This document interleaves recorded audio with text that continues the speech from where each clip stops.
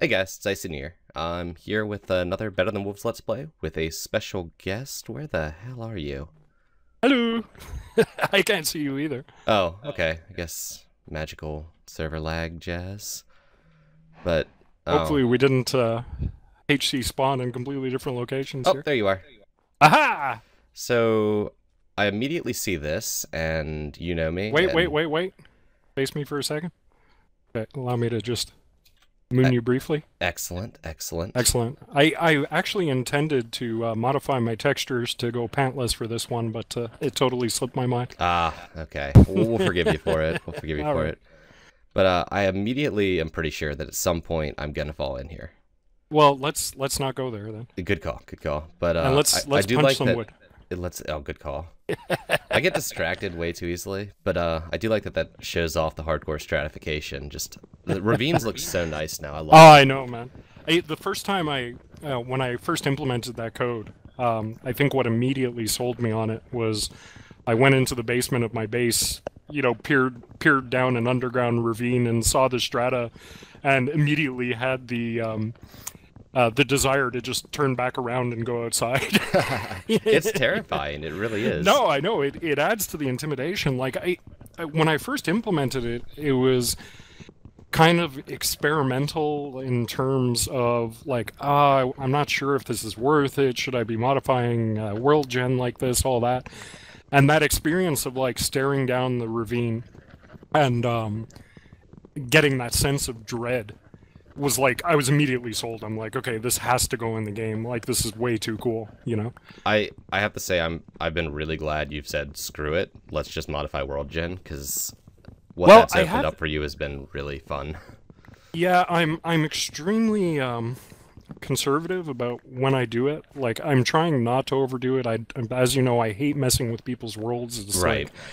like, kind of been one of my guiding principles since I started working on Better Than Wolves was like, okay, just don't fuck with world gen. Like make use of what's there.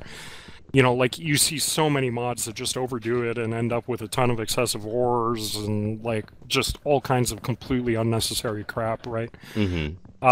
Which I find only waters down the game experience. And really, when you look at it, like Minecraft, geez, since I started this a couple of years ago, it has always had a problem where there's just not enough uses for the stuff that's in the game. Right. You Right. know, there are so many underutilized resources, and that still includes the ores. Like, I'm not fully satisfied with, say, the number of uses available for gold and lapis. Like, these are really cool diamond level resources, that you come across and you want to say, oh, wow, I found this, right? And it gives you that kind of little bit of candy, as you're exploring, or potentially could. Oh, it's starting to rain. Yep, of course. Oh, and I momentarily stopped punching because of that. How many planks you got, by the way? I'm up to 9, about to be 10. Yeah, I got 9 as well, and I believe all we need is 18, right? Something like that. I haven't actually remembered all the numbers yet. I think it's 18 or 20. Oh, I have 11 apparently. I'd missed one. If I remember right, there's that like little gotcha where you need a couple of extra sticks Right. to I'm gonna make toss your... you my planks and continue on here. Am I hearing a skeleton? I hope not, because I'll die. No, don't die. Yeah, with hardcore spawn, that would make for an interesting rest of the Let's Play. Yeah, exactly. Well, as I discussed on, or as I mentioned on the forums today, I'm already like, ooh, that rain is loud. Trying to consider, or I'm considering a system whereby like you'll be able to set teams, and it'll take you to the same spawn location. Right, I was reading about that. That looks... I feel like that'll help a lot of people get over that hurdle of actually enabling hardcore spawn. Okay, I'm making a workbench, so don't make another one. Sounds good. Okay, plopping it down next to you there. I've not put any of my input. I'll go ahead and make some shafts here. But I don't have any more wood, so there you go. Have my shafts, good sir. Okay, I'm gonna do the pick thing, so Okay. there's really no need for you to trouble yourself with that. Sounds good. Like, I, as you know, I play mainly single player, so I haven't weighed in on that. Yeah, I mean, me too. watching Man. people playing multiplayer, I feel like that might help people get over the hurdle of actually enabling hardcore spawn. Because, I mean, I didn't enable hardcore spawn in my single player world until my second season. And I have to say, it made the game significantly more fun. Like Oh, it is. It is. And frankly, a part of me dies every time I see a new player say, "Oh, I'm just going to turn it off. I don't like it." Yada yada. right. Because it so benefits the overall gameplay experience. Like without consequence, and this is true of any game, but without consequence to death, there's no point. Like there's no sense of danger at any point in the game. Exactly.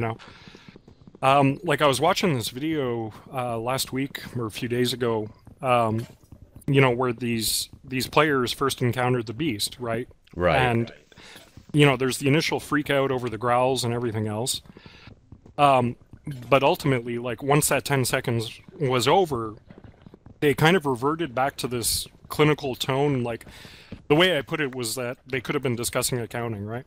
Because okay, yes, we have like this super dangerous creature that's growling and is really nasty and visually threatening. But since there is no consequence to us dying, well, it's ultimately meaningless, right? Exactly. And we're not actually afraid of it. We just had a moment where we thought we should be. Exactly. Exactly. So, it was interesting because I don't know if you were following the discussions that were happening several months ago, but, I was getting a lot of people bitching about, what's the point of hardcore beds and what's the point of hardcore spawn? And, it's like, well, the game isn't difficult enough to warrant, like, not being able to skip the night. And on one level, like, they were entirely correct, right? But my response at that point was, well, wait, I'm working on it. And Exactly. it was really a case where if I didn't establish that baseline behavior of like, okay, there has to be some kind of meaning to death, like just as the bare minimum to there being any challenge in the game. It's like you can make the game, it's kind of like what Dinnerbone is doing right now. He's making all kinds of adjustments to like, zombies mysteriously being able to summon other zombies and all this kind of artificial difficulty increase. But there's still the underlying problem of, well, okay, say zombies are really tough and they kill you. And, okay, well, what does that mean if you just spawn, 16 blocks away where you set up your bed? Exactly. Which you were able to make in the first 5 minutes of the game because, it's like, well, as I've referred to it, it's like the 3 wood and 3 wool of invincibility, right? It's like, soon as you have that thing, there can be no difficulty in the game. Exactly.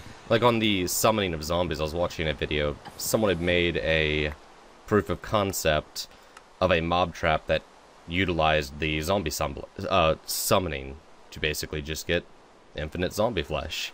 It's like, oh, right. What should have made the game harder because of beds, essentially. Right. Just provided more resources. Yeah. No, exactly. It's, yeah, I've, I totally idolize Notch as a designer and, what he did on Minecraft, but I've never understood beds. I was playing Minecraft before those got included, and I pulled a WTF moment when those were released. Right. And I just never quite understood it. And I guess I was waiting for a balance pass on them that never came. And if anything, they just got easier, right? It was because at the beginning, at least you had to build some kind of structure around your beds. Exactly. And now it's just jump in before you see the monsters and you're okay. Yeah, exactly. Like, put them down in the middle of an open field with zombies all around, and it's all good. It's like, skip the night. And not only is it like the 3 wood and 3 wool of invincibility, it's like the 3 wood and 3 wool of, like, wipe out every monster on the surface of the planet. Exactly. Like, it's basically a whole combination of cheat codes wrapped up into one of the cheapest Minecraft recipes around. So how close were we to having better than beds instead of better than wolves? Yeah, exactly. Do you want to come over to my hidey hole, man? Yeah, sure. Oh, wow, it's getting kind of dark. Yeah, it's getting dark, and we're yakking so much that... Yep. How are you on resources right now? I have 20 wood. and Okay, cool. whatever I Yeah, gave you. I've got a stone axe, a bunch of. Okay, let's get down here. Can't hope that chicken survives the night. Dirt. Okay. Gonna try to get by you, wall this over here. Nothing can get in there. Okay. Yeah, we should be good. So, okay, I gotta place this workbench. Now we're alone at the bottom of a little tunnel. It's nighttime. Whoa, so cozy. We are, I swear that someone has coded it in, so anytime I start in a world, it's always in a snow biome. Because I can't remember the last time I didn't spawn in a snow biome. So yeah, it's been a while for me, too. Well, I don't think I've changed anything in the code that would do that. If player is IcyNewYear, snow screw him. Excellent. No, excellent. I was just thinking because I've been spawning in snow biomes an awful lot too, so I was wondering if I could have possibly done. I'm paranoid about stuff like that, man. It's like every time something seems statistically improbable, I'm asking myself as to whether I could have screwed something up in the code that did it. This? Yeah. I have to say, I'm always been impressed with how quickly you fix bugs. That's something that's blown my mind as someone who, doesn't make money from their mod. I just genuinely feel bad.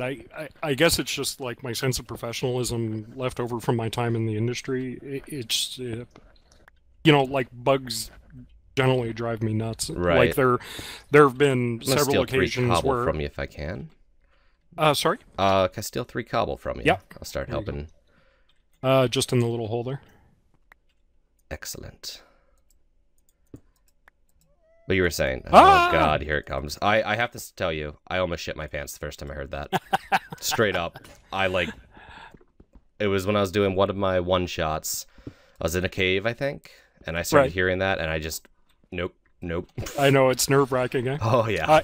I've had it happen once where, and like I know how all this stuff works, right? So it's pretty hard for me to unnerve myself. But I did have it happen a little while ago where I was playing, doing an early game playthrough. Like, basically with each of the hardcore changes I've been making to the early game, like, I start up a fresh world and, play it myself rather extensively to make sure, my theories on gameplay actually work in practice.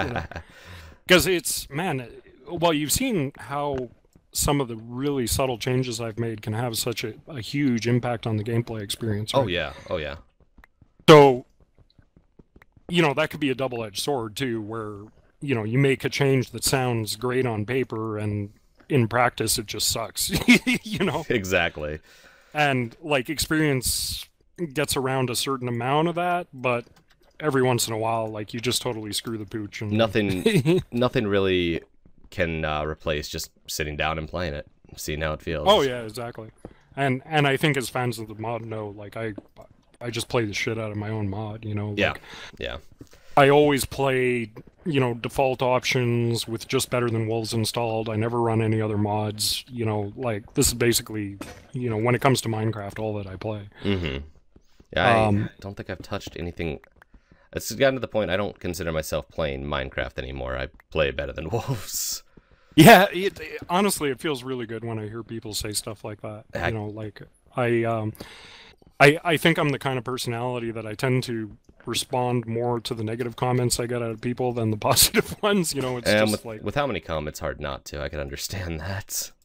Yeah, and I remember I saw something from this guy that did web cartoons a while ago, and shit, I wish I remember who it was because it was so true. And he was talking about, like, he did up a cartoon that was basically addressing how, he could read 100 comments of glowing praise for what he did, and then feel like complete shit because, like, one troll, decided to diss his work. Right. And it's really amazing when you're in the public eye, to any degree. Like, I'm not that big in the public eye with Better Than Wolves, but still, it's really amazing dealing with communities directly like that, just how hard it is to get away from the psychological impact of, you know, people slamming your work. Yeah, I could understand that. I mean, you know, not the same audience as you do, but on my YouTube, one majorly negative comment definitely does impact me a heck of a lot more than all the normal praise. So Yeah, and it's weird, and I guess it just comes down to, like, in our day-to-day life, you know, where we're used to dealing with people mostly one-on-one, you know, we're used to, you know, listening and taking heed of what people say about our work, right? right. But the thing is, when you extend that onto the internet, which is, like, the internet is probably one of the most unnatural environments for human beings. You know, it's like, we're not used to this socially, right? Like, suddenly being exposed to the opinions of thousands and tens of thousands of people, who can you know, speak in complete anonymity.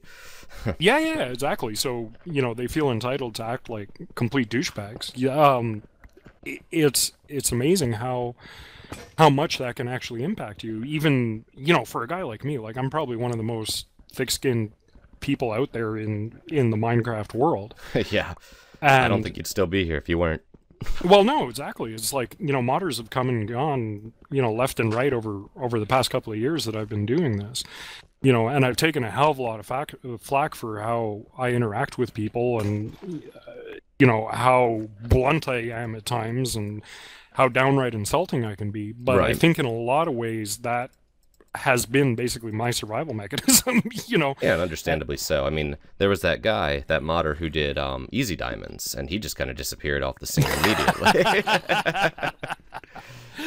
Yeah, I still have a blast posting on that thread. And every time you post, I get like 5 or 6 emails, like, someone commented, and I'm like, oh, just let it die. Oh, no, I won't let that one die. No. It's like, it's too amusing to see how each week somebody manages to take us seriously. Yep, you know? Yep, it's pretty mind-blowing. I guess I get, you know, a little bit of revenge on people for, like, all the flack that I've put up with, you know, through stuff like that. You know, I get a chuckle every once in a while out of doing a little bit of reverse trolling. There's been a couple nights where I've been kind of surprised we didn't get temp bans. Yeah, I hear that, man. But I think the moderators must be aware. Like, they're probably getting a laugh out of it too. Probably, you know? Yeah. I mean, because the thread there are wouldn't so be many there if they didn't. Yeah. Like, there are so many, like, that was a perfect parody kind of the whole Minecraft scene, because there are so many mods out there that are basically Easy Diamonds in another package. Yeah, you know? essentially, yeah. Okay, let there be light. Oh my god, what's this Normally, madness? I do this right away. When I'm playing through the early game, but because we're chatting about all kinds of stuff, I'm getting distracted and don't know what the fuck I'm doing. Am I allowed to say fuck on your channel? Oh, fuck around, I don't care. Okay. Do you need food, by the way? I have 4 nuggets down, so I'm doing all right. And no food? I don't have any food on me now. Okay, here, sawdust. have a pork chop. Ooh. Sawdust is not edible. Oh. I do have to say, like, sawdust dropping from trees was such a simple thing that has changed early game for me. Like, bark and sawdust, because, I mean, I had so many issues burning wood to the point I would just avoid it and honestly still use coal. But having that, you know, replacement that at this point all this is good for is burning, I'm just like, oh, okay. And it just felt right. I love it.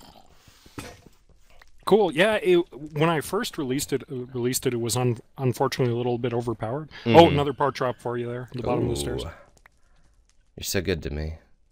I got, like, at the end of the day, I managed to get 2 chops and 2 pieces of beef, so yeah, I'll I just grab got zoned out and did a bunch of trees, so...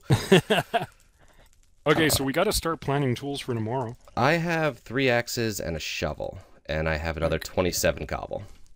I got 2 picks, a shovel, and about a third of an axe left.